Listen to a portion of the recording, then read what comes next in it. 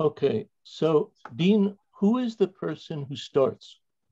Who's the first one? I'm going to have the person tell me because I honestly can't remember. I thought it was Rita, but I'm not sure. Okay. I'm happy to start, but I don't know. Maybe there was somebody in front of me. I don't know. Oh, that's me. Okay. So I'll start with the painting on the left. Oh, wait a second. Wait a second. What did we do? Oh, we did the thing with that line at the very top. Oh, take that away. Yeah, you have to go to the. Oh, yeah. At the very top, the Okay. first horizontal line, you have to click. Right. You mean the one in green? Mine, like a mine minus went sign. away. Mine went away. Are you talking about one in something in green says you were viewing Dean Johnson's screen? No.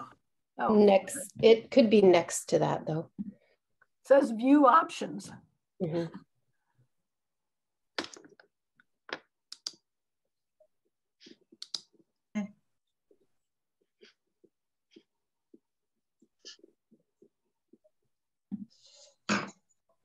If you want to move the column of our images, you could just drag and drop it to the bottom.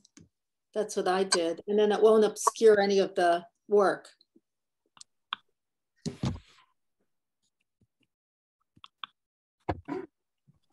Oh, I see what you mean.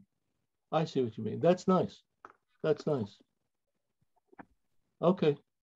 Okay. So I'd like to start because I want to make sure that everyone goes, and if you could keep it to 4 to 5 minutes, something like that. And I also, before we start with Rita, I just want to remind you to send me 2 images of Diane Arbus for next week. So Rita, could you start then? Certainly. So the subject is the artist studio. My first choice is Paula Rigo, the artist in her studio. Passionate, vibrant, commanding, even in a moment of repose, she smokes her pipe and stomps her thick boots and spreads her legs under a brilliantly colored skirt in a stance of power, her art scattered casually about her. Paula Rigo marks her territory. This is her blue-white fortress, where she is a purple and crimson queen. Her safe house in a world otherwise dominated by male artists and male art critics. This is where the muses regularly visit. This is her world of magical, where a female artist can follow her bliss while goddesses and creatures of ancient myth surround her protectively. She sits on her throne and directs the show. In her studio, there is vitality and a never-ceasing celebration of art. Within these protective walls is her freedom. Within, she flourishes. She populates her space with her fecund imagination. Blank canvases do not scare her. She has more vision than she has canvas on which to paint. Paula Rigo's studio, let us call it a room of her own. Good. Well done. Well done. The next choice is of the artist studio is an artist named Simon Dinnerstein. The full thick. An artist studio, his inner sanctum.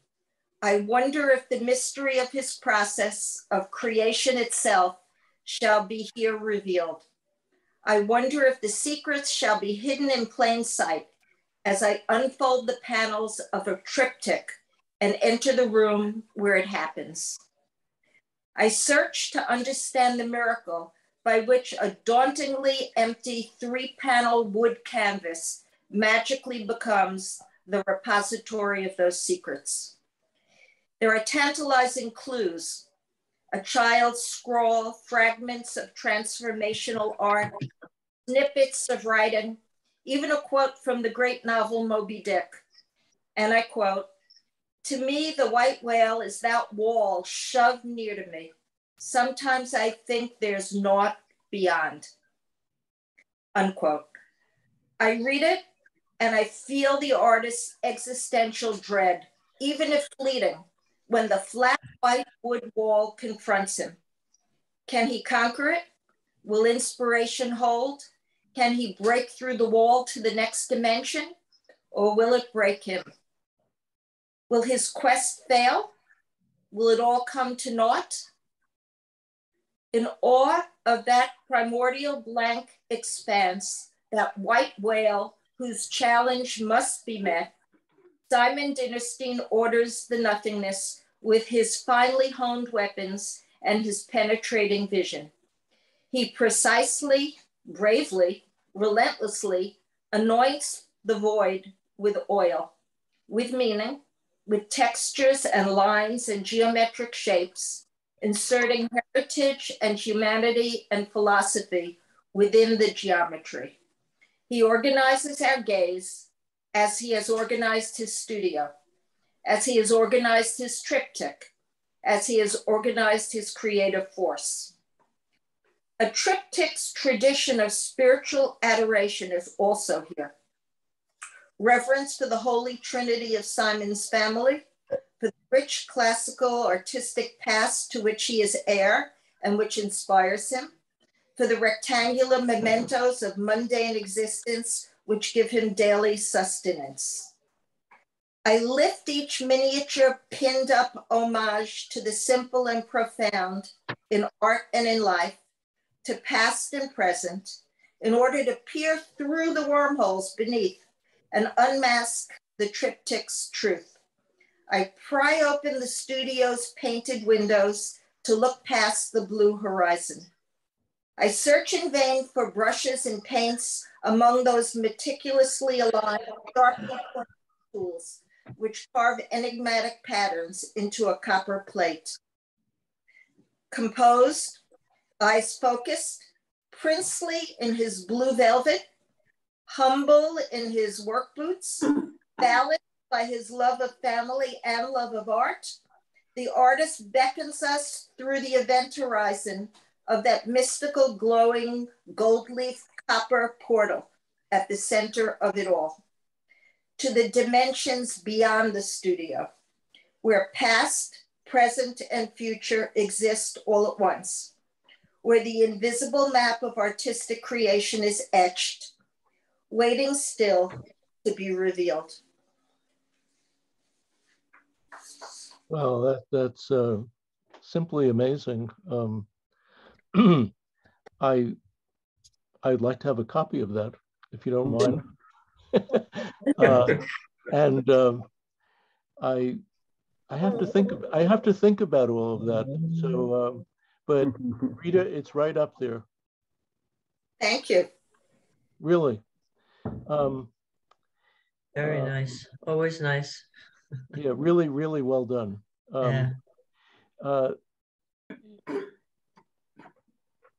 I like the part about Puerto. She marks her territory where the muses regularly visit. Within these walls is her freedom, a room of her own. A room of her own. I love that. Yeah. Very, very well done. Very well done. It's a little awkward because I'm the person you're writing about. Yes. But it's very striking. Thank you. You're welcome. Dean, the next one.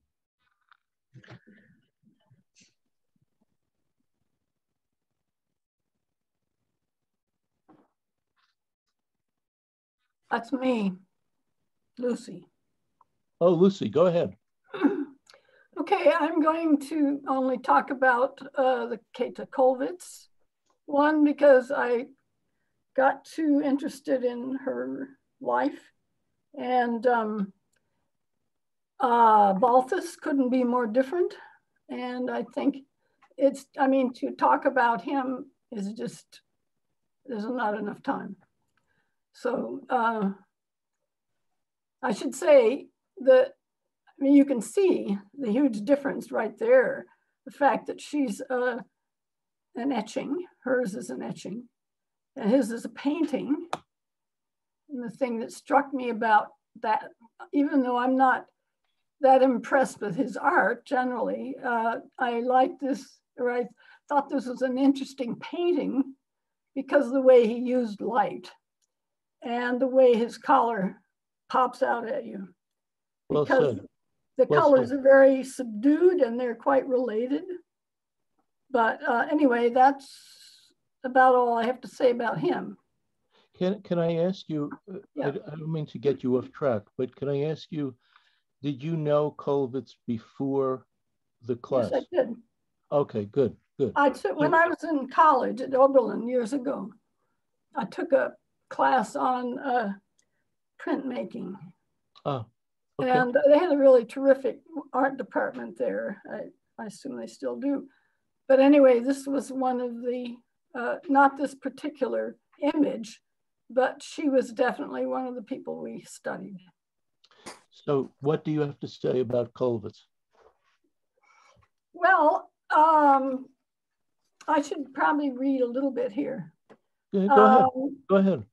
She was born in 1867, and her father was a radical social democrat.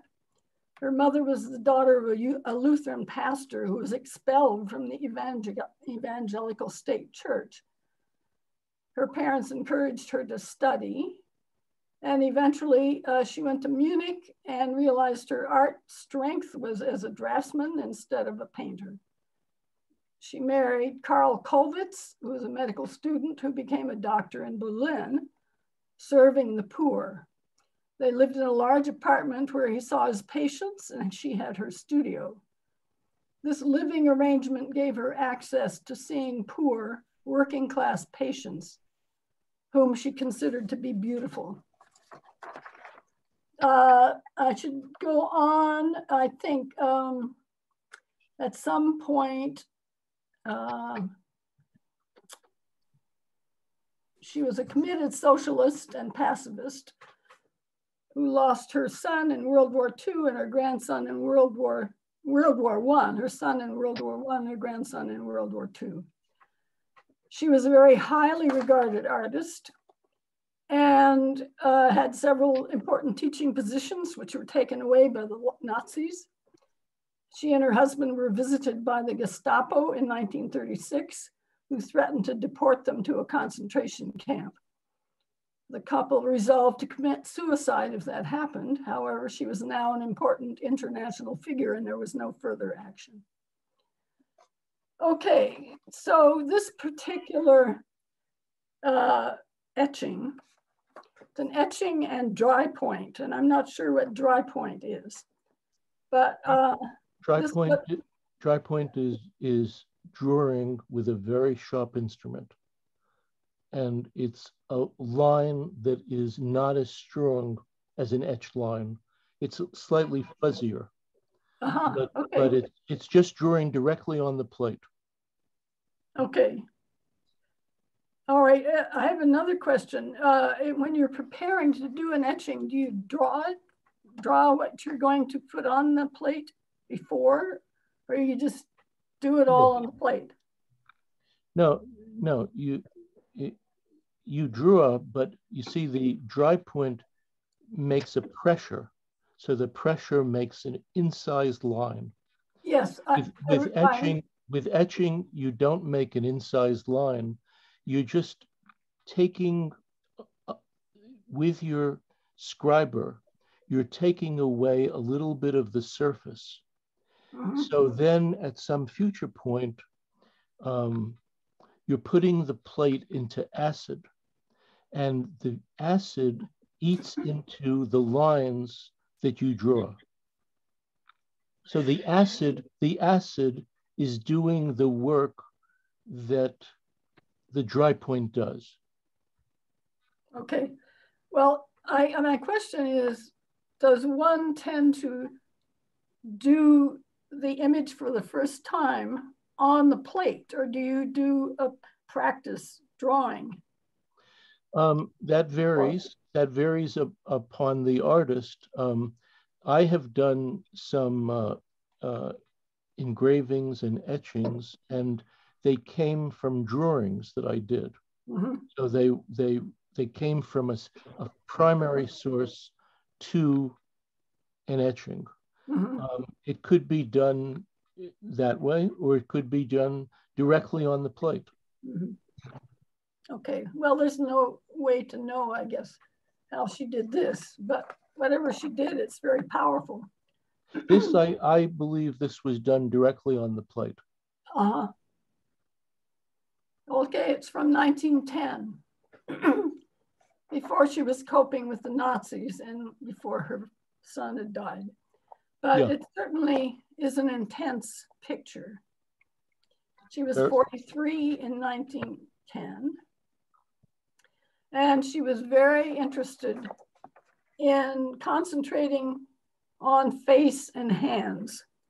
She didn't do any other portraits except self-portraits. She did 50 of them. And, but she was very interested in the hands. And this perhaps came from the fact that she admired the works of old masters such as Albrecht Dürer, who she had studied. And she wrote in her personal journal, "Only the total attitude and the face and hands speak to me." That was an entry in 1919. So the things I have thought about as I look at this amazing picture, very especially amazing to realize that she just created it on the copper plate. But it has a feeling of being a very hurried experience. However, I would think being hurried on an etching plate would not be so hurried. Is that true, Simon? I can't say. I don't know enough to say, but I think what you mean by hurried, I think, and maybe another word would be agitated. Agitated, and well, I think that's part of what she wants to convey. Well, okay. What I noticed is that the major line strokes are all curved, which would be necessitated by the human head and hand. Yes. The cross-hatching varies enormously. The face emerges out of heavy bent lines, and there's very little negative space. Good, good. That's the only thing that creates the lightness in the portrait. Good, good, excellent. The head without the hand would give an entirely different impression. Good. It would take away the exhaustion, the discouragement, the sadness. It would be someone looking at you, but it would be a totally different feeling without that hand. Excellent, excellent. And the interesting thing about the hand is that it's very big for the size of her head. Yes. And the hand in itself is extremely expressive. And yes. then when you try to analyze, how is it expressive? And it's just, to me, amazing that it's expressive by this very limited way of putting an image on well, eventually paper, but on a copper plate. This is excellent, Lucy. Absolutely excellent. I want to say one thing, and then I think we should go on. Okay. What I like about what you're doing here is what you're saying shows that you took a lot of time looking at this and thinking about it. And that's very much what I like. In other words, something is holding you here and you're really, really looking at it and thinking about it. And that comes through in what you're saying. So compliments. Thank you. Yeah, no, really, compliments. Dean, the next two.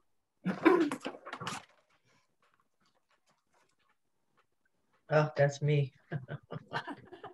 How interesting. How interesting. I'm sorry. I just didn't know what to do when I saw hers. No. This is great. You go. Okay, I won't give the same information. I have some of the same information. I'll just avoid that. Okay, Kathy Cowetz, 1867, 1945, etchings, wood cuttings, and lithography. She was introduced to me by our friend Mickey Swee upstairs. And since then, I got lucky and I came across a book of hers that shows quite a wonderful exhibit of her work. And ever since Mickey introduced me to her, I didn't really get it in the beginning, but I kept looking at it, and she's so strong. And of course, with Mickey's coaching up to me, I've since spent more time looking at her work and reading about her background, which of course impresses me a lot. Her moral and her social idealism informed her work and consequently inspires others like me. Both her grandfather and her father had strong influence on her, as we just heard, and her husband as well. And though she worked mainly in black and white, her work conveys blood and sweat in the subjects that she depicts. Well said. Very well said. Thank you. The first portrait is a self-portrait of her working. And the whole picture indicates strength, but the face is not harsh. It's focused. The up and down darker strokes indicate something else. Maybe anger, maybe determination. I can look at this picture over and over because I see something different every time. I see a woman who's on a mission to expose the plight of the poor and forgotten, but she's not an unfortunate person herself. She has a husband and children and a comfortable life. So I've grown to love the strength that she demonstrates in her drawings. It's physicality and emotionally strong. The strokes are big and they force us to imagine her work more thoroughly. She studied social drama of the day and often used a play as a springboard for creative ideas. Fundamentally, she was a dramatic artist who dealt with human emotions through gestures and facial expressions. That was particularly interesting to me coming from the theater as I do. So the second person. Could you say something about that? Say something more. Well, I mean, the fact that she read Ibsen and Zola, and she read a lot of literature, which informed her work. Well said. Very well said. And a book called Women, Past, Present, and Future was the beginning of her interest in social democracy and the women's movement. The women's movement in her day, I mean, that's really powerful.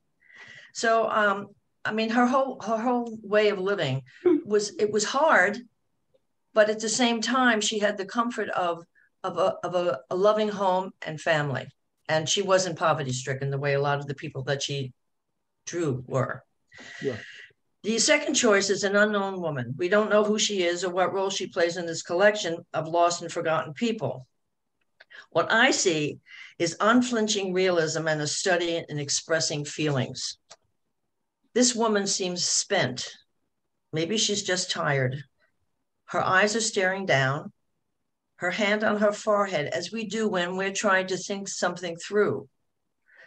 The hands are almost always relaying something in her work. Hands come up a lot in her work. I have to imagine that this woman's story, what it is, because there are so many possibilities as to what it could be.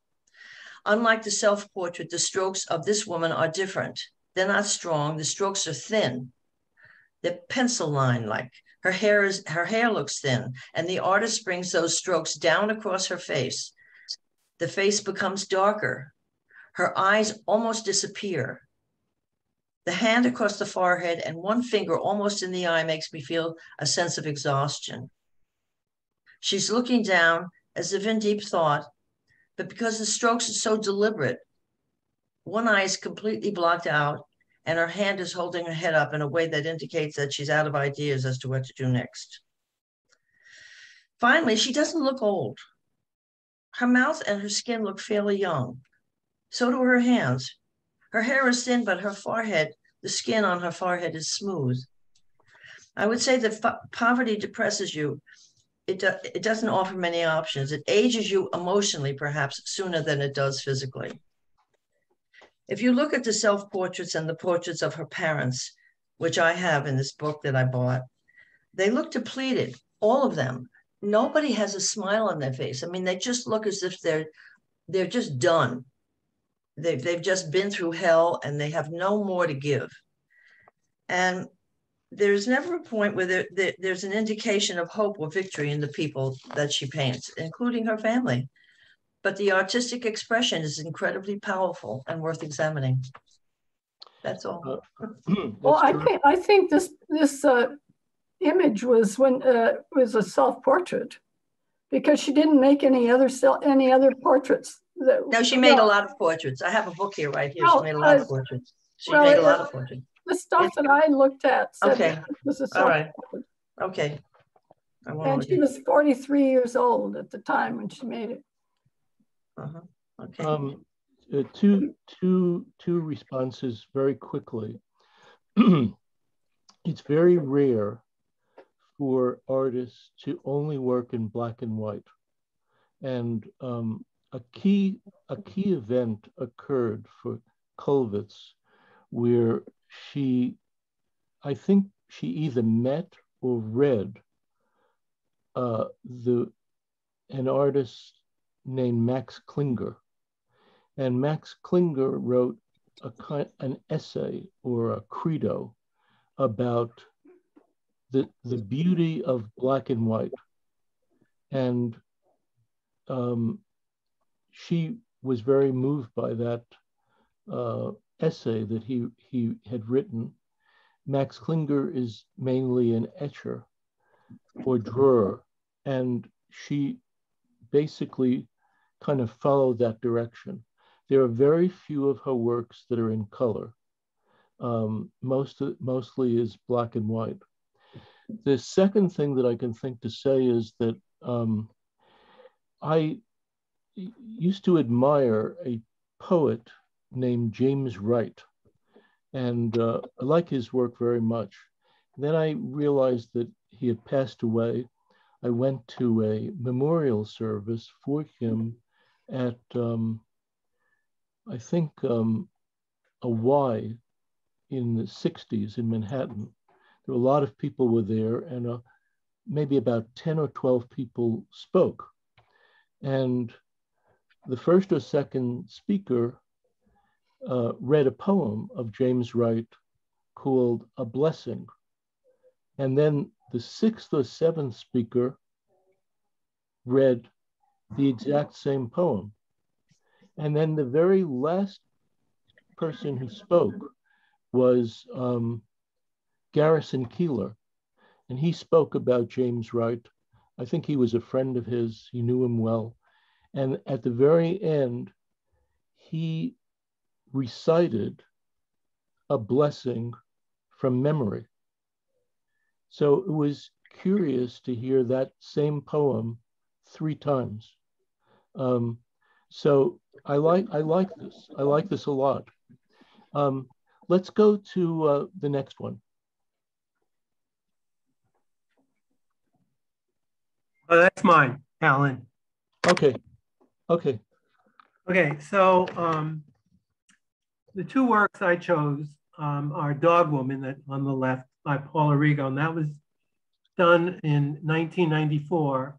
And the other is Painter Working Reflection, which is obviously a painting by Lucian Freud, which was completed in 1993. So both were done around the same time. Both pictures struck me as being visceral, but not in the sense of being gut-wrenching, but more like dealing with crude or elemental emotions. Both artists are using a rough style with long strokes in order to express the drama and mood of their work. Well said. As I stare at each piece, I think of words that could possibly describe these pictures. For Paula Rigo's drawing, words such as grotesque, contorted, bestial, wild, loud, frustration, aggression, anger, and force come to mind.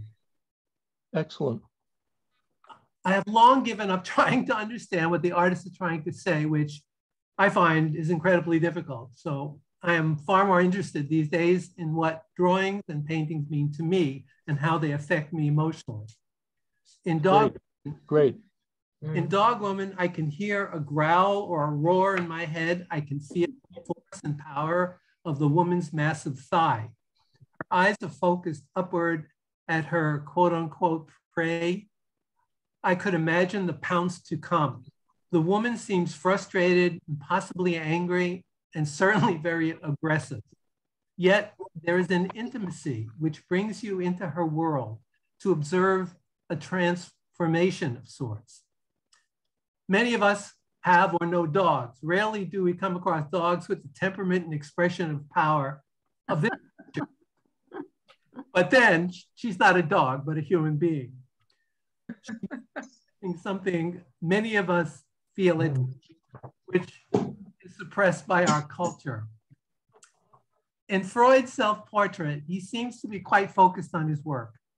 Words and phrases that come to mind are sculpted, intense, strong, lost in thought, and in your face.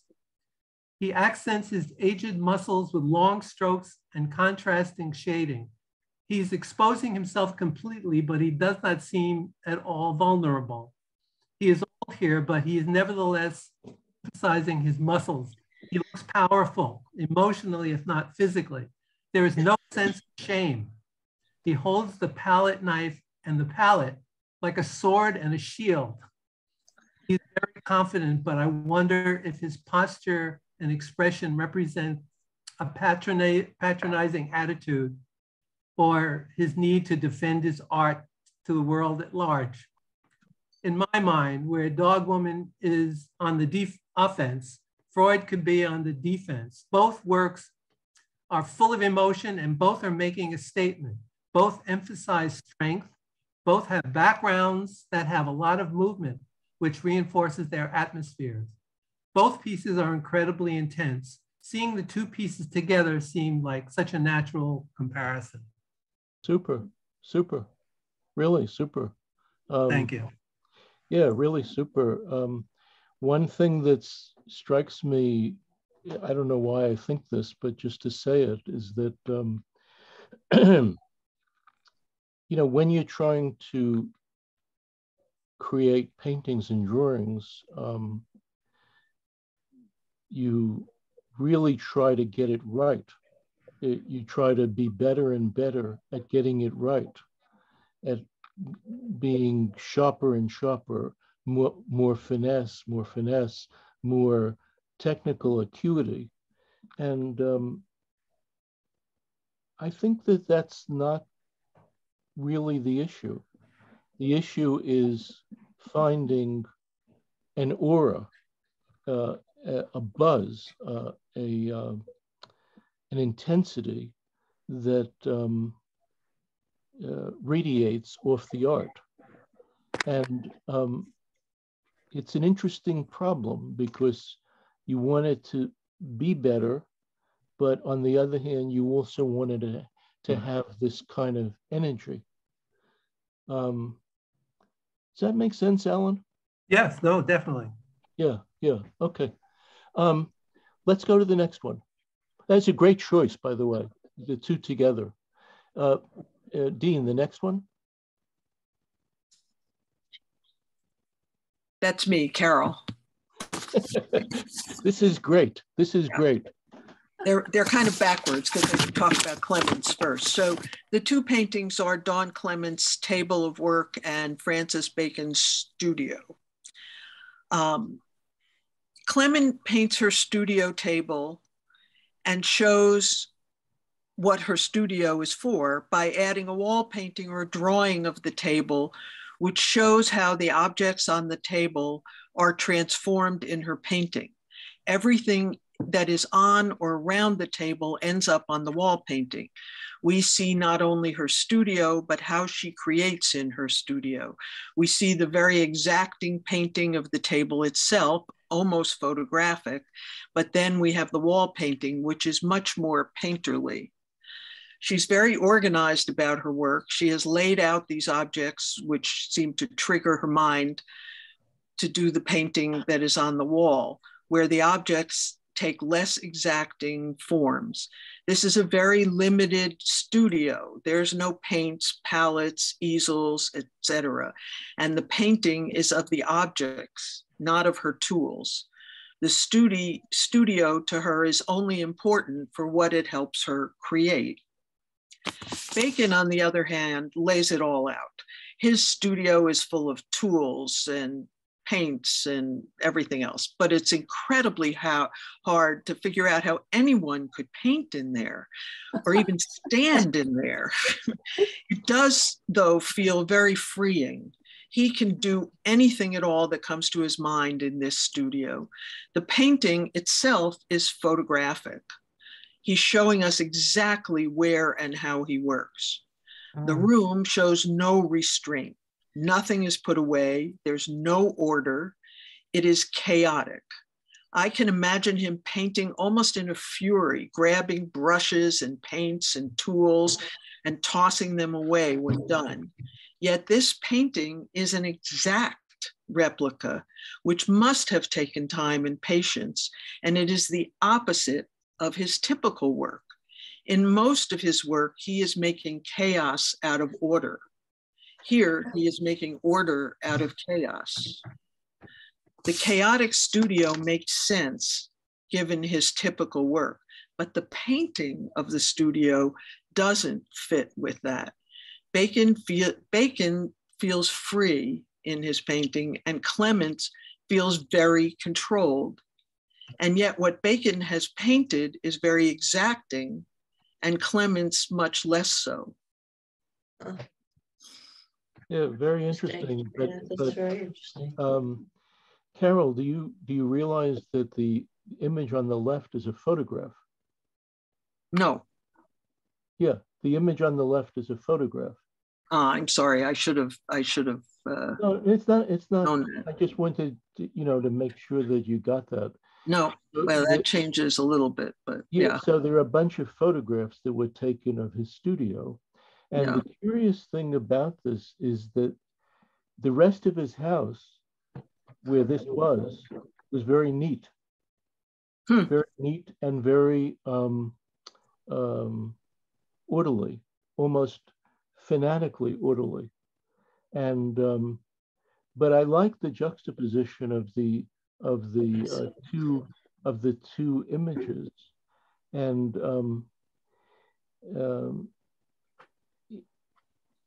yeah, I like that very much. Yeah.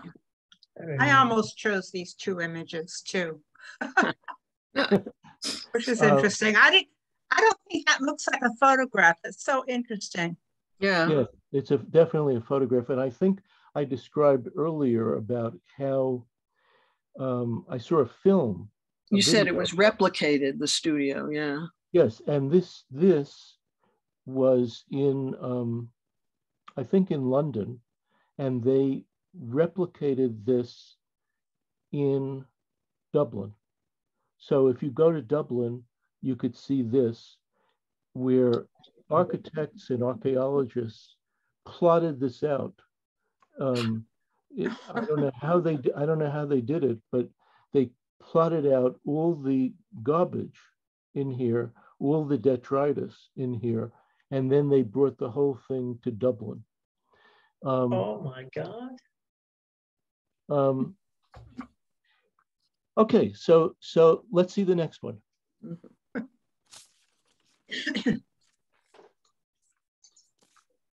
All right. Dean. This is my selection. This is Jenny Savile's drawing. I don't know what it's called on the left. And then Helena Skerfbeck on the right. I like something about drawings that give you a sense of the presence of the artist in the act of making the art. And that is behind the choice of the Savile multiple figure drawing and the gray Helena Skerfbeck self-portrait. They reminded me of when I used to draw on the composite desk material desktop of my 4th grade desk. A good part of the pleasure was the feeling of the graphite tip along the surface and just watching what appeared. Also, something that comes to mind is the thought of cognitive dissonance, a topic that I've been thinking a lot about recently. And it is the force within that fights for a sense of authenticity. And I think of the artist sort of, in the act of creating this and feeling that tension and trying to create something that has a feeling of realness. If I think that each person feels a sense of stress when confronted with information that contradicts their existing sense of reality or morality, what is true, I start to feel a reason behind unbeautiful art. I like the diving in these represent, the impulse not to wait for a better pose, a prettier moment, or more facility or refinement. We are all temporarily abled. And while we have the ability, we might as well do all we can.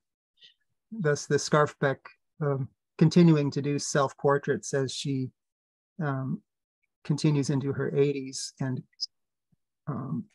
enjoying the materiality, I guess, of what she can create of a likeness. We have 2 lives, and the second begins when we realize we have only one. There's a quote that is contributed to Confucius, and I like that statement. Could you say that again? We have 2 lives. We have 2 lives, and the second begins when we realize we have only one. Terrific. Dean, is terrific. Thank you. More? That's it. Okay. Yeah. There's a very interesting choice here. I would guess that the one on the left is like 8 by 9 feet. Yeah. And the one on the right, which I've seen, is probably 8 by 10 inches. Yeah. And 2 women, 2 very interesting and strong women, great examples of women pursuing their art and life, and a really good choice, together. The one on the right I saw in Der Haag, in a museum in Der Haag, and it was connected with about 8 or 9 or 10 other pictures the same size, which show her aging at about the age of 80 to 82. You should try to look those up. The last one might have been this one or another one, and it almost feels like the person is disappearing. Very, very strong, very evocative. And these connect with the Culverts, actually. Yeah. To me. Let's see the next one. You tell me, what is Scharfbeck? Is that the name of the artist on the right? What her name is? Yeah. Scherfbeck. Scherf, okay. Do you have it, Dean, the spelling? Yeah, the last name is SCHJERFBECK.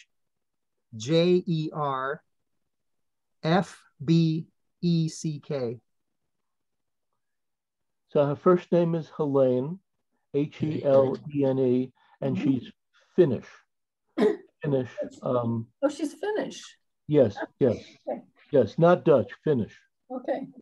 Okay, let's go on to the next one.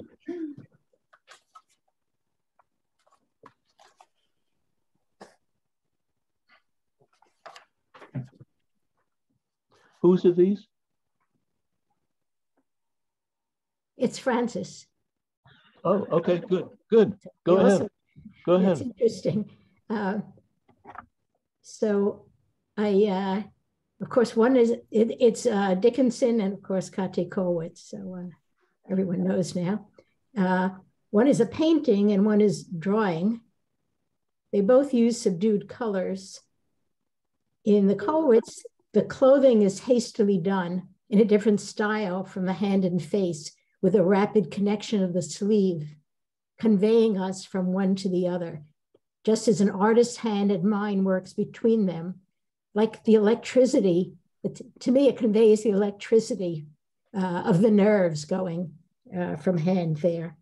And in Dickinson, there's softness and tenderness to the clothing as well as to the face.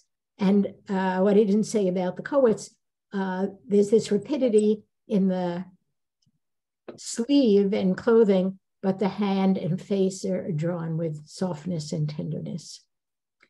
So they're not only the likenesses of the artists, but they manage to convey thought processes, the look of concentration in each of them. Kollwitz, by the focus of her eyes on the work and her hand poised as if deciding which spare mark to make next. Dickinson, thank you. Dickinson also focused completely on the work with geometric figures behind him, as if he has given very careful attention to the layout of the canvas in front of him, which clearly he's done to the one we're looking at. And so I chose these two pictures, these two pieces that show each artist in deep contemplation of their work. I'm fascinated by their ability to share with us their multi-leveled involvement in their creations.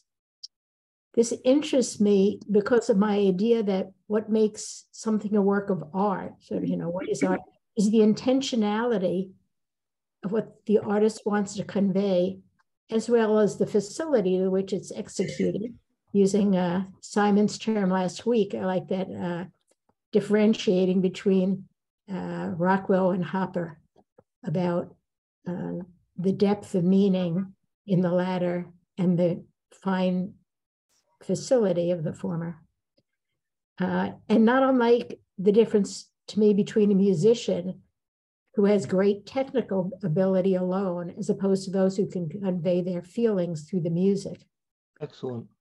To me, these artists show that they value what they do and they value how they spend their time. I like the word intentionality. I'd like to think about that. That's a very interesting word. Your choice of these two together is wonderful. I just want to quote you on what you just said a few minutes back. Yeah. About the intensity that radiates off the art. I felt like that was better worded than what I was trying to say here, but is about the same idea.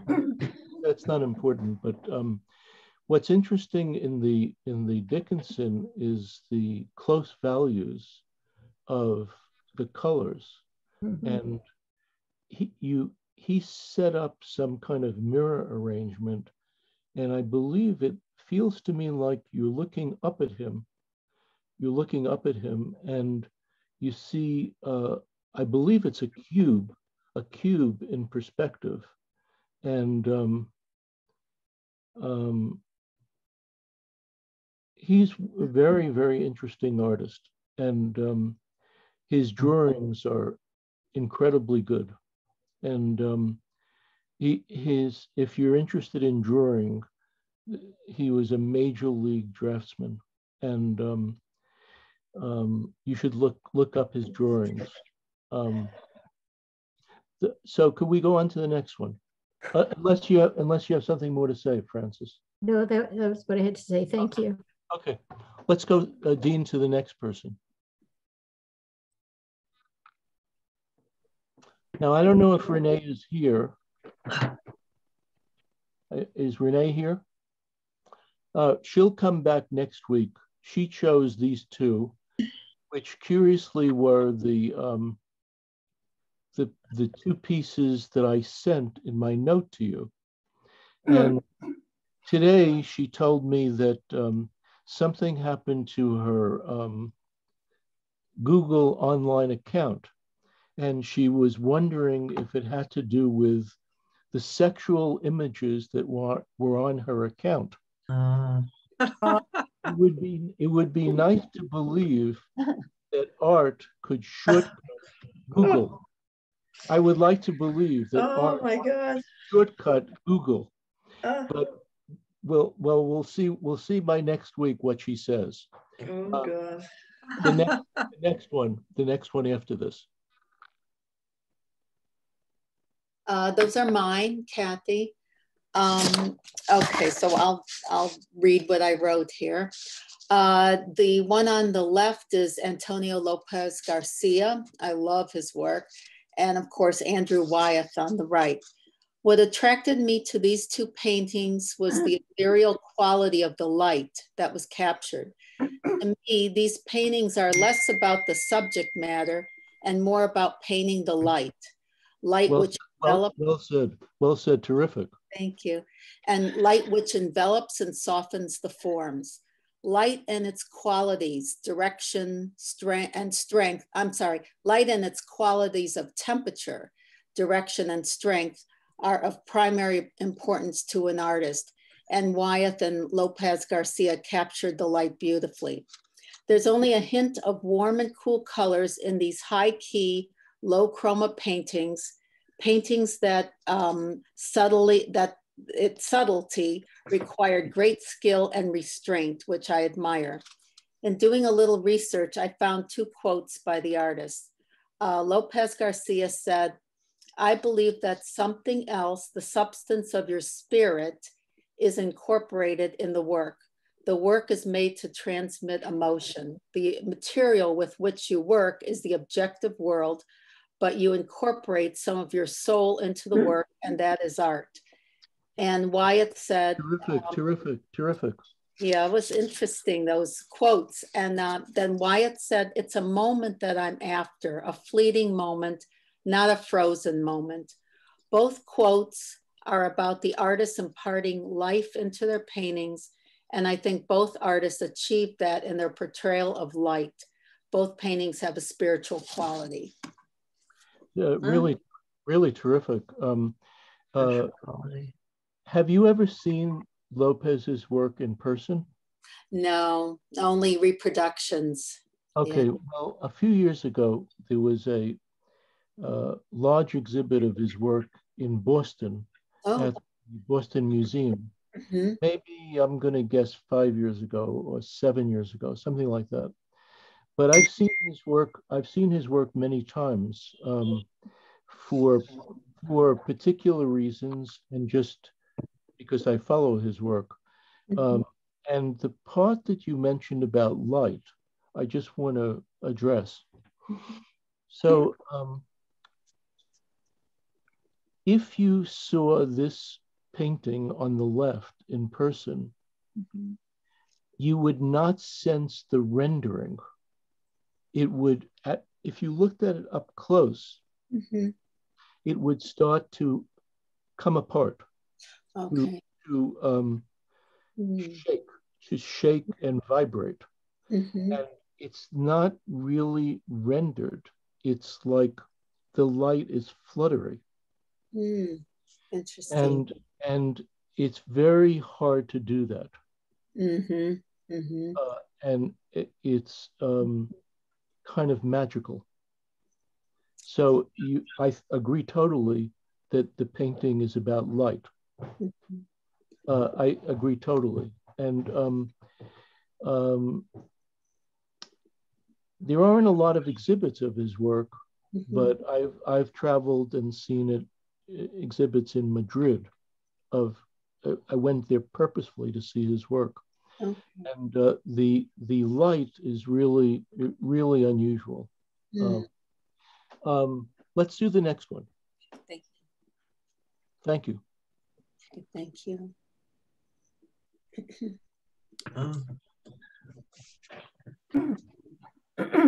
Let's see. That's me. And it's a big contrast from the last couple. But the painting on the left is of Jacob Lawrence. And in doing research, I actually found out that it is not a self-portrait. It was painted by his wife, Gwendolyn Knight Lawrence.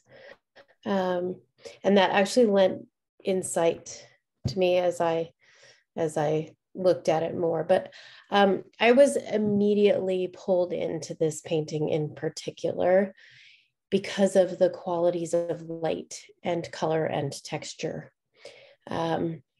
And I was just so drawn to the face in this painting. And I was immediately struck by the depth that is shown in this Jacob Lawrence painting. And one thing that I've found that I loved and that was also shocking is that when I looked more closely, his brown skin is portrayed using, I don't think that there's brown in there, not that I can see with my eye. Greens and golds and blues and maybe purple. And I find it so beautiful that it seems to shimmer with brightness and texture. And the more I looked at it, the more drawn in I was, and the more detail that I noticed. And an interesting thing I learned about Gwendolyn Knight Lawrence is that she was a dancer. And they were married for many, many years. And when I look at, she trained with the sculptor Augusta Savage along with Jacob Lawrence, and that's where they met, and they were married for a very long time. And one of the things that even though this is a still and it feels rich and full of movement to me because of the texture and the color, and that thinking about her as a dancer made me look at it in a different way. I agree. Totally. Yeah. The Giacometti painting, I was also drawn to by the colors, and I didn't realize until I put them side by side how close in color they actually are. And similarly, I felt like there is a brightness and a lightness and a depth of texture in the Giacometti painting, and that the colors are not necessarily what my eyes first see and interpret.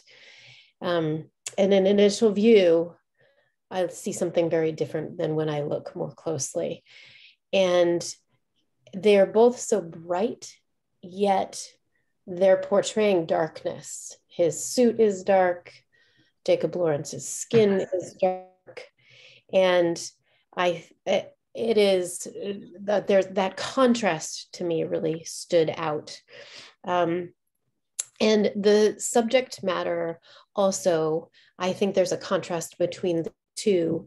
The Jacob Lawrence painting to me, especially since it wasn't a self-portrait, to me, it exudes a great deal of love and affection. I imagine her looking at him and just being madly in love with him.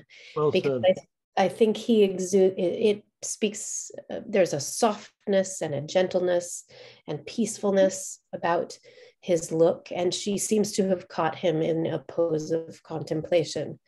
And in contrast, Giacometti to me almost looks like he is so proud. I don't know much about him and I didn't research him, but he looks so proud, almost like he's daring the viewer to watch him do his superior work.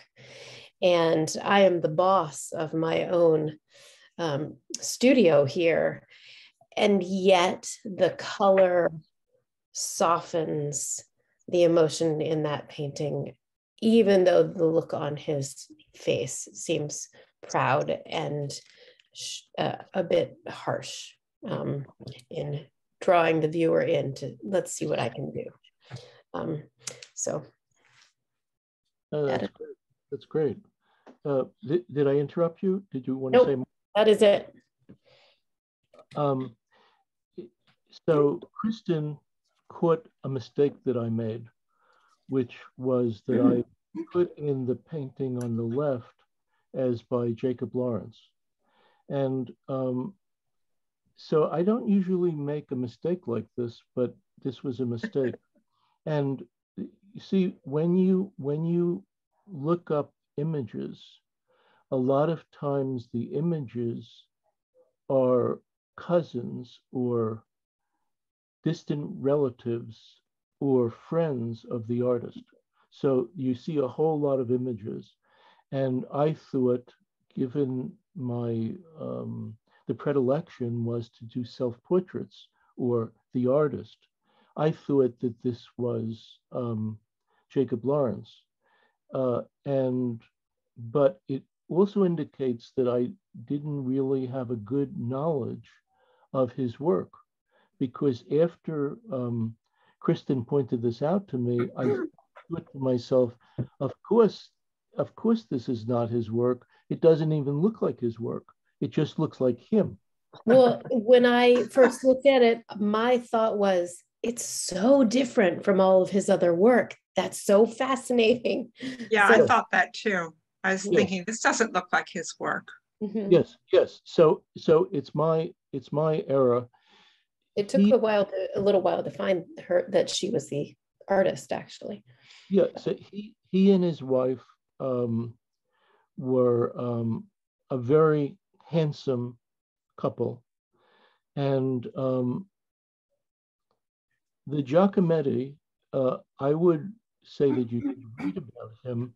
Very, very smart man, very philosophical, very existential, and one of the few artists that drew, painted, and sculpted in the 20th century, in the whole 20th century. That's very unusual. I did mention a book on Giacometti that is very interesting, called Posing for a Portrait of Giacometti. It's by a man named James Lord, and it's very short, but I think it's one of the best books I've ever read on the creation of a work of art.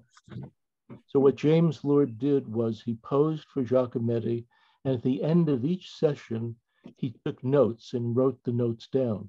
And the book tracks the journey of this painting that Giacometti did. Okay, so let's see the next one.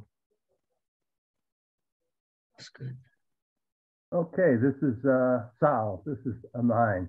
Okay, I know we've been talking about some serious issues, or describing people and places. This is not, for me, this is not that type of either of these paintings. The first one is by Raoul Dufay, and he was one of the Fauvists, which was what Matisse, the movement that Matisse was really the star of. And Dufay was more, in the beginning, was one of his pupils. So the big thing with the Fauvists was always color. That was at the top of the line. Color, you couldn't get enough of color. And light. Light exposed the color even more, exaggerated it. So Dufay his call was to really provide pleasure for his audience. You see scenes on the left there of looks like ships or boats, I know he liked to do it, or he liked to take pictures of people voting. You see an easel there, which I believe that's an easel which he used. The big thing here on his paintings was his technique. Now, normally you draw and then you paint. He did the opposite. He painted and then he drew.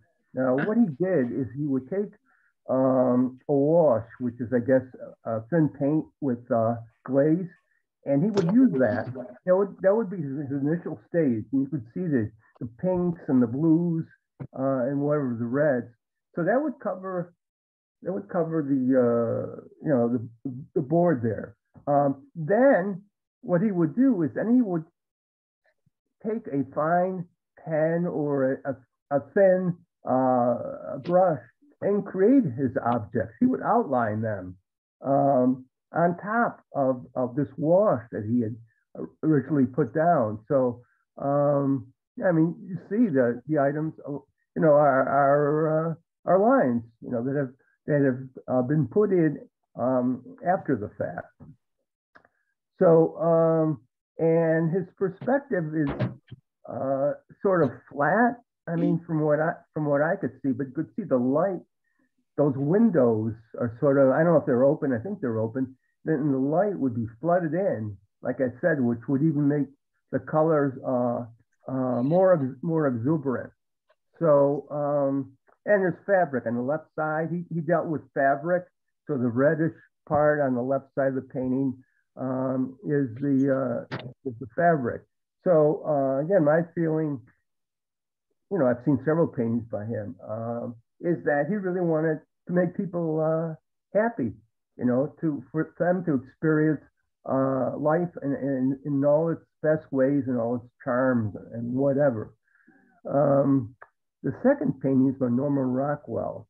All right, now Rockwell had gotten a commission. He had worked on Saturday Evening Post for, I don't know, 30 or 40 years, many covers for that magazine. He got a commission, and the way he worked is he was told, by the head of the company or whatever, this is what I want. This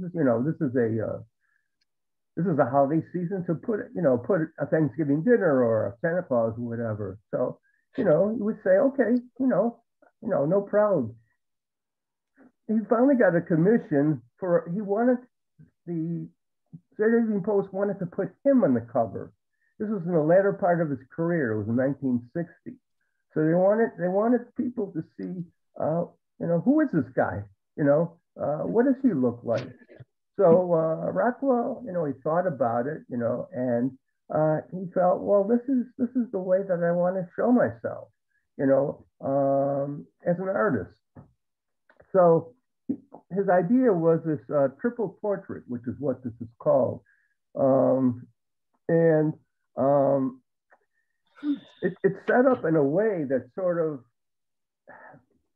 I don't say confusing, but you really have to keep your eye on the three, the mirror image, the real image, and the painting really at the same time, and try to get a grasp, of what's going on right now. And also you see certain paraphernalia at the top. You see an eagle and a it's like a flag, and obviously Rockwell was deeply patriotic, dealt with a lot of paintings about World War II, and he was for the common people. So that's a side of him, right? The people already knew about, right? Then at the top, there's a helmet, which was one of the props he'd use. He would use models for his pictures, right? And he would, arrange them. This is what I want. I want you to look like this, et cetera, et cetera. So it was almost like a film director working with actors for a lot of his covers, his illustrations. Now, before this artist, Rockwell, in the picture starts painting, he's got these small photos of other portraits. I had down Durer, Rembrandt, Picasso, and Van Gogh. So he's like taking sort of an inspiration, or he's saying, well, how did these other painters, what did they do? How did they look at themselves? on the side, or their facial expressions. And so what he's decided to do here is he wants to take a self-portrait of himself, right? So at the same time, Rockwell was very humorous in his illustrations. You not only would see something on the front cover that you got to identify with, but you got to chuckle out of it, right? So what he's doing here, and it's sort of like an inside joke in a way, that there were two things happening here that people might not realize or understand, right? Well, one of the inside jokes, first of all, is who's in the mirror, right? It's Rockwell, but Rockwell never wore glasses in real life. And not only is he wearing glasses, right, but they're opaque, they're covered. You don't see his eyes. So Rockwell said that the reason he did that was to make people believe that he couldn't really see himself well, and that his portrait was a better expression of himself. And Rockwell, felt, that he was very thin and he was not very handsome. He sort of wanted to make him look better, right, on the cover. Again, people, very few people probably knew what he looked like. So this was his chance to make an impression with the public. So that's sort of like a humorous thing or an in-joke as to why he's doing what he's doing. The other thing is look at the mirror, right? And look at the portrait on the paper, right? It's not the same image. It's actually a mirror image. If you notice, Rockwell has his pipe originally to his left side. Now the portrait has it looking as if it's to his right side. And again, it's because of mirror images. So again, he's throwing something in that, again, would, make people maybe chuckle a little bit, or, say, well, this guy is really smart if he would think about something like this. Now, there's also a wastebasket at the bottom right. Now, there was a big fire earlier in Rockwell's career where a fire destroyed a lot of his work, his paintings, his illustrations, and a lot of props that he used. And the cause of it was that he as you can see, he smoked a pipe all the time. In fact, he died because of emphysema.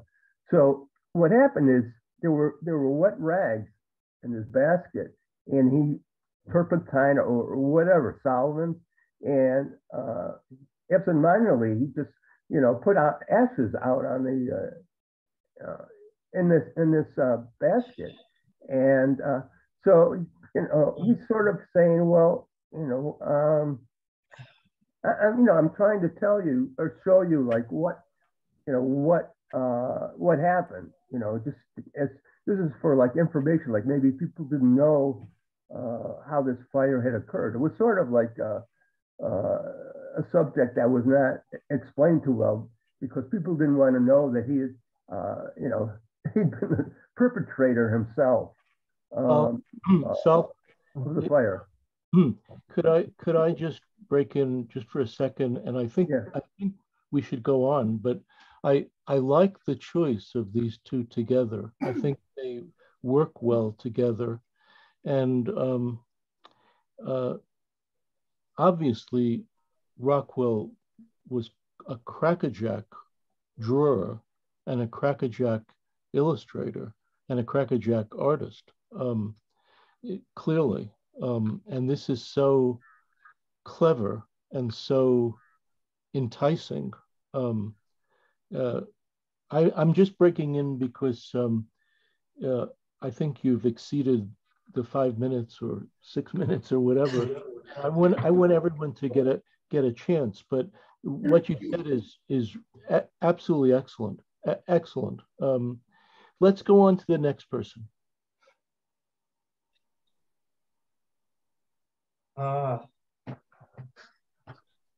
That's me. Hi, it's David.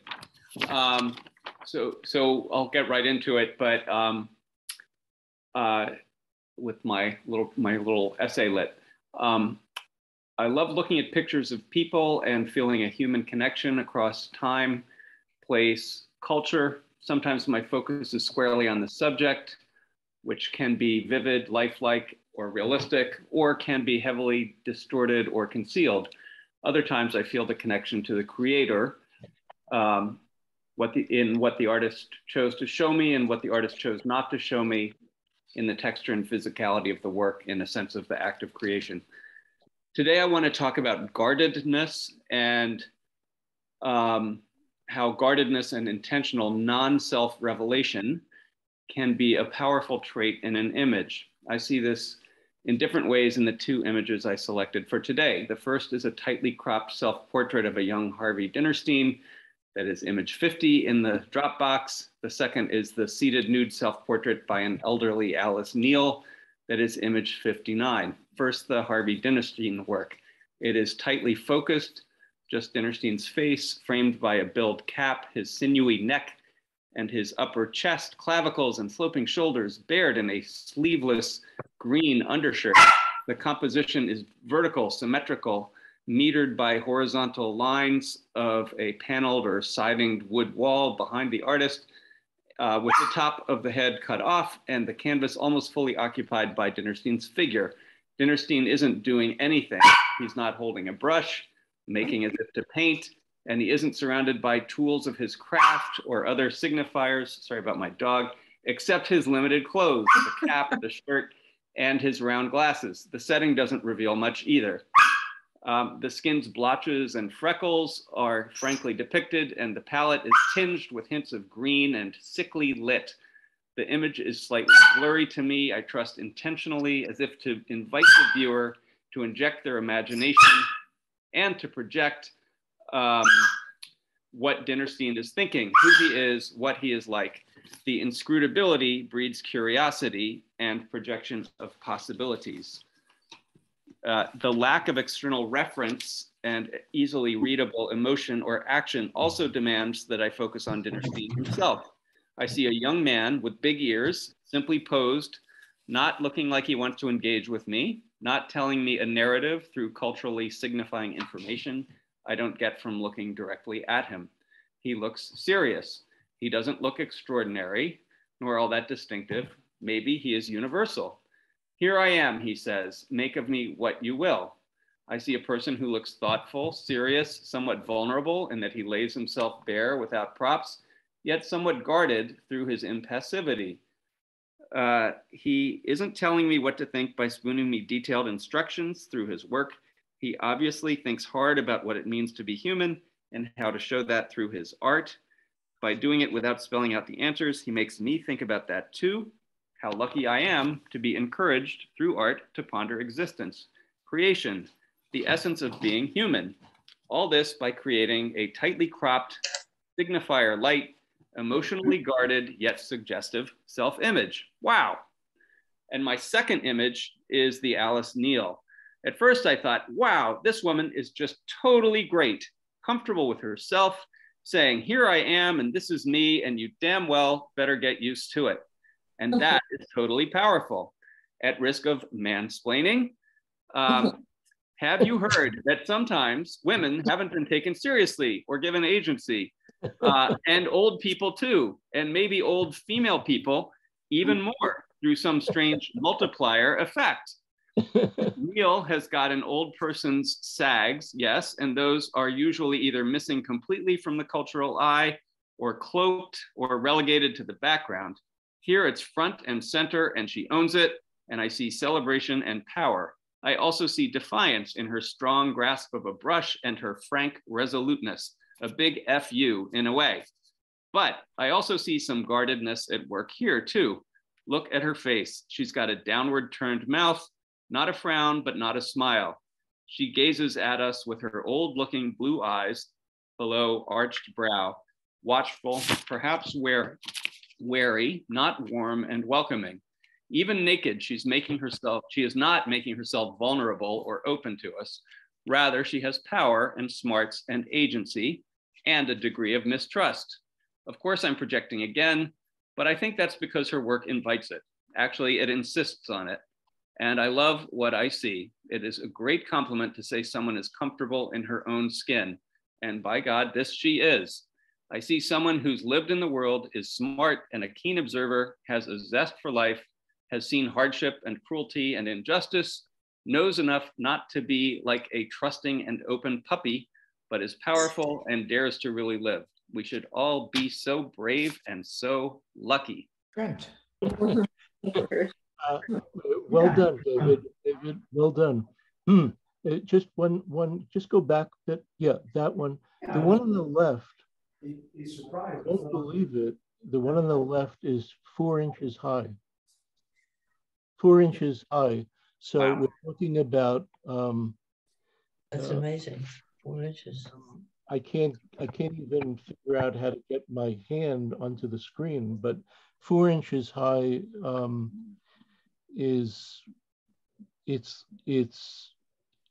less than the width of your cell phone. So that's quite something. Let's see the next one, the next group.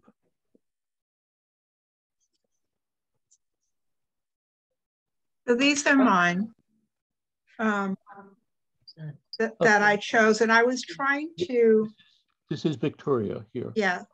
Go ahead. I was trying to stick with the theme of the artist in the studio.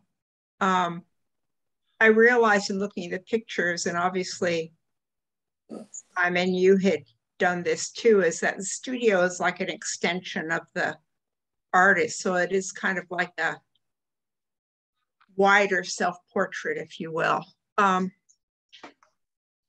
Anyway, I was looking at what I wrote about this, and I don't know if I like what I wrote, so I'm just going to talk. So the Felix Nussbaum, which is the one on the left, well, first of all, let me just say that both of these portraits seem full of ego.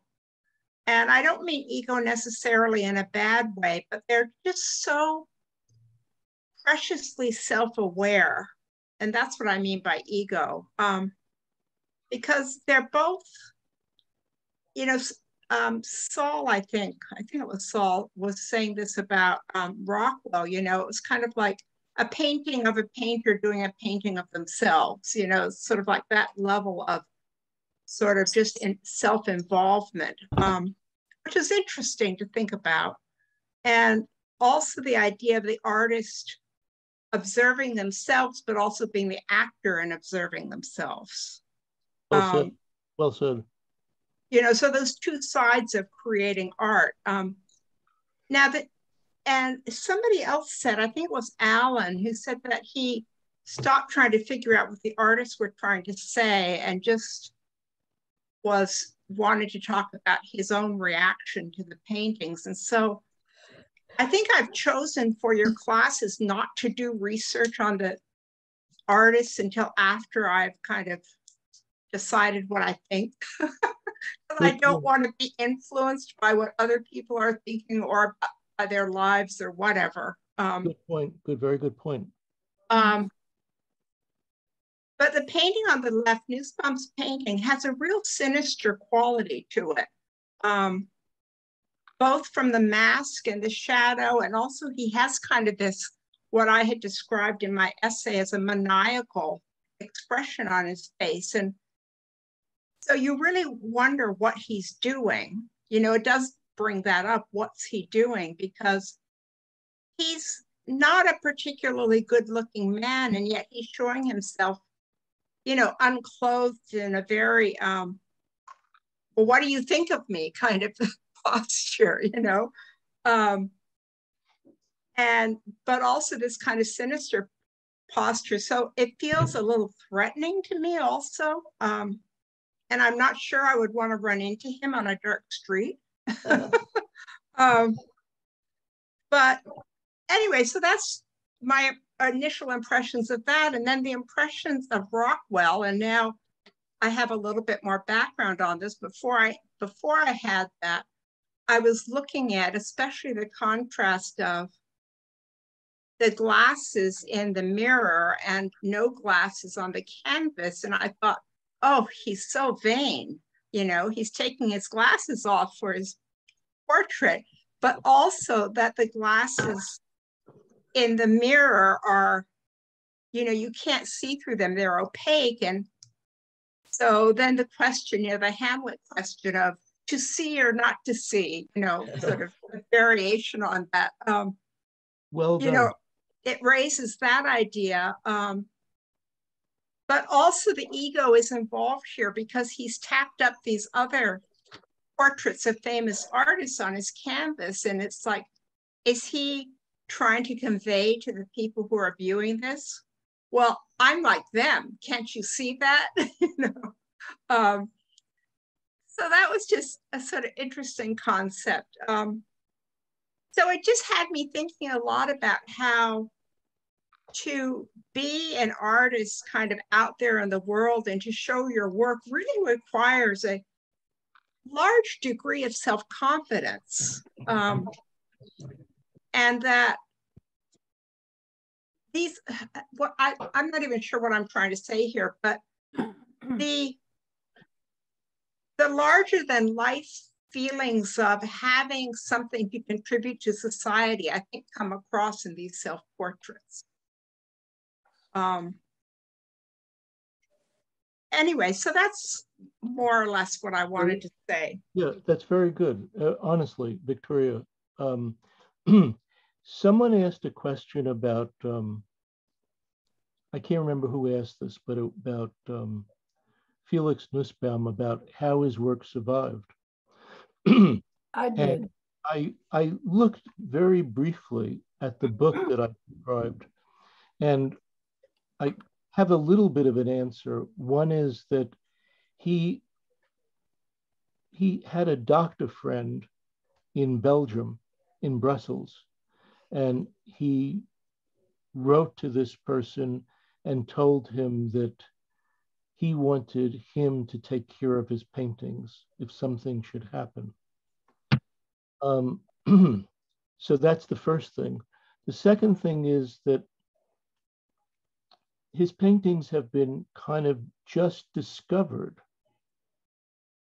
and they went through, I think, 3, 4, or 5 discovery stages where some of his paintings were on exhibit, and then it reminded someone that they had seen other paintings of his, and they brought them forward.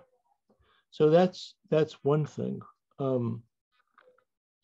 I liked what you said about ego as being self-aware, because ego is a curious word, because ego could be puffed up or self-driven, but self-aware has a different connotation, and it's just one of those words that has a range of response to. Right. I think, how many more are left, Dean? Like 3 or 4? Oh, no, that's my cat. That's the cat. How many more, Dean, how many more are left? Oh, this one. Yeah.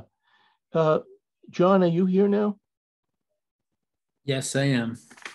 Why don't we end with you doing this one? I did not know these 2 painters before I took this class. What? I didn't hear. We didn't hear that. It's hard to hear. Oh, can you hear me now? Yes, yeah. Much better, much better. Oh, okay, I'm sorry. You know what? I had the paper on top of my computer, and that was muffling it. So I didn't know these 2 painters, and I was struck by their works, and I think there's a lot of interesting things to talk about with both of them. I'm just going to read my essay. George Tooker, and that's the slide on the left, which is called, I'm sorry, I'm going to start with Tooker, which is the slide on the right. Okay. So let me just interrupt. If you haven't gone tonight, then we'll start with you next time. Okay. I haven't forgotten, but I actually had some interchange today with John about this group, and it was interesting batting this around, and so it's fresh in my head. John, continue. Sure. So one cannot approach George Tooker's painting The Voice, the one on the right, without feeling a sense of alarm. The emotional quality of the painting seems to me to be one of lurking danger and unease. The vacant, haunted expression on the face of the character on the right of the door contrasts with the pleading, desperate eyes of the character on the left. The man on the left is in darkness, with the bright, cold light from inside the door just touching his face and giving it an orange flat glow, as if standing near a fire. Inside man is bathed in a light so cold that almost all color is drained into a sickly yellow-green, except the blue of his eyes and their large black pupils.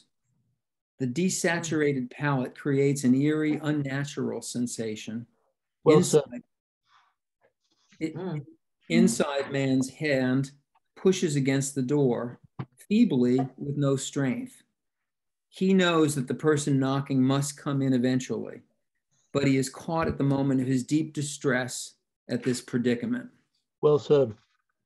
The mouth, thank you. The mouth of the outsider is agape, the eyes seeking contact with whoever is behind the door. The painting is called The Voice, so we can discern that there is a sound coming from that mouth, and the prominent ear of the insider is hearing something hard to reconcile.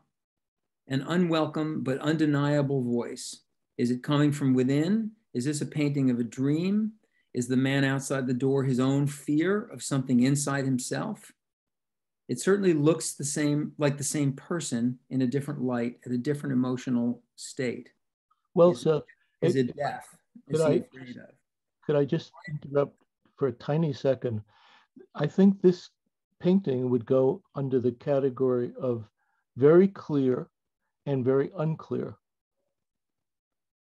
You should continue. The lines of the painting are unnatural and they add to the dreamlike quality of the painting. Even the inside man's coat is carved out of lines that make it so rigid as to seem like an elegant straitjacket made out of thin wood. The attention to detail throughout the work is compelling, bringing your eyes to the texture of his suit, the shade of his curved cheekbone, the black line of his slightly open mouth, with the quilt-like pattern of his cropped hair.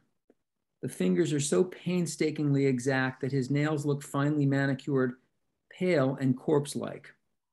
If the man inside looks so shocked he might die, the outside man looks like death itself. One is reminded of the faces of men in concentration camps wearing filthy prison garb and staring pleadingly out into space, unable to describe what they have seen. His hand touches the door just opposite to his alter ego inside. They are 2 inches from each other, a world apart, and they are somehow inextricably bound together. This is a dark and mysterious... Really well written. Thank you. This is a dark and mysterious painting done in a bright light. And I find it hard not to keep staring at it and wondering what is going on here. Okay, so in contrast, the Dick Kett painting on the left-hand side, I want to first say that this painting reminds me of the work of another artist, my son, Will.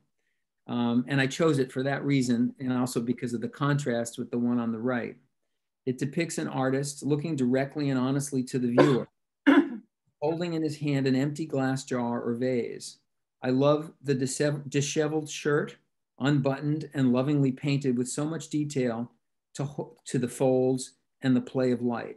The interplay of the glass jar and the light from the shirt, along with the fingers loosely holding the jar, suggests that he is in mid-motion, possibly setting up a still life on the tabletop in front of him. The textures of the various objects are lovingly painted, the bowl metallic with light hitting it from the direction of the viewer, the dark bottle precariously perched at the edge near the artist with its porcelain top in place, and the glass jar about to be added to the composition.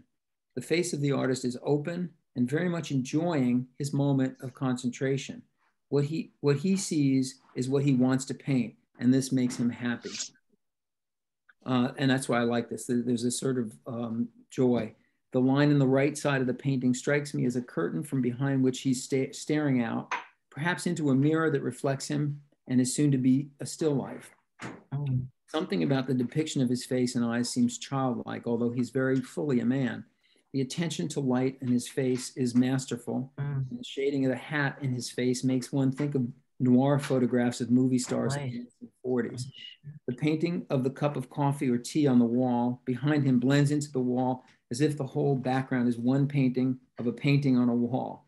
Its wood frame raised and lightened so as to give structure and depth to the artist's contour. This is a moment of inspiration and hopefulness. It's an homage to the act of creation and the fun and mischief of the painter. It is one. Okay, that's the end. Oh, wait, there's another page somewhere. Anyway, that gives you the gist of it. And I love the fact that his hand is in motion. He's doing something that he's completely engaged in. And it feels like it's the moment he lives for in a funny way to me. And as I said, it also reminds me of my son's painting, because my son did a painting with a very similar composition in which his hands are very important. I thought these were two examples of hands being used. Somebody said in an earlier essay that the hands really were the most expressive part of that painting. And in this case, the hands are doing a lot of the work. And that was true in my son's painting, which was also a very joyous artist at his desk with his stuff near him. Dean, do you have that painting? I'm sorry, I forgot to put it in the slideshow. I wonder. No, that's all right. We'll do it. We'll show it next time. We'll show it next time. Dean. Okay. Okay. All right. I don't know if you can see the people. Oh yeah, there it is. Yes. Thank you. Yes. So that's my son Will, and you can see the same. Hold it up again. The same texture and the love to the clothing, like his shirt. He has the same sort of light bouncing off it. His hands are poised, about to move something around, and that's his studio. You can't see it, but there's a picture in the background on the wall, just like in that other one. And Will's face here is very sublime. He's very, very, it's a joyous moment. And this is hanging in our dining room. So it made me feel very happy to see. And thank you for showing it, Simon. I appreciate it. Yeah, no, I plan to do that. What I like in what you did was how carefully and slowly you looked at the two paintings. And that's what I'm trying to encourage, that if you see something that you respond to, that it has layers and layers of looking. And that's a lot of fun and very interesting to do. Great contributions tonight. And please remember to send me the two images of Diane Arbus and to write on her. And we will continue next week with that, starting with the essays that were missing tonight. What do you mean about Diane Arbus? Are we supposed to have received something? Well, this next assignment was to write about two images of Diane Arbus. For people who lived in New York, there was this exhibit on where they could go and see it, but you could find the same images online. So to select two of them, okay, and kind of convey your response to the two. Okay, just like you did today, just the same. And I just take 2 minutes to just say this. The conversation with Kristen reverberates to me. Kristen, are you still there?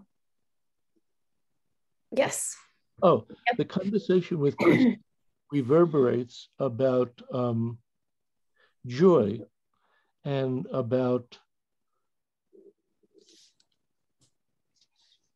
well, I think that Saul used a word in his communications with me in which he said, maybe the right word isn't joy, but purpose.